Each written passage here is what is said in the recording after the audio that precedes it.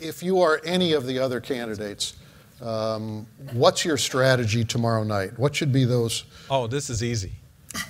That's easy. Stay in your lane. Let Donald Trump go wherever Donald Trump's going to go. Stay in your lane, because you can't compete with that. You cannot compete with the unknown. You not engage? No, I wouldn't say don't engage. Engage. I mean, it's easier said than done to say stay in. Right. Well, no. Actually, it's easier than you think, because it's all about discipline.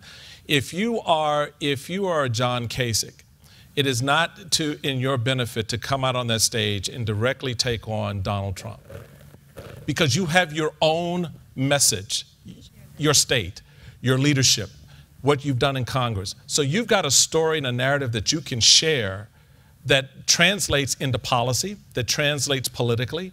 You don't need to go and prove that you're mano a mano with Donald Trump. But many of these candidates have already gone after Donald Trump. And they have the bruises on their butt to show for it.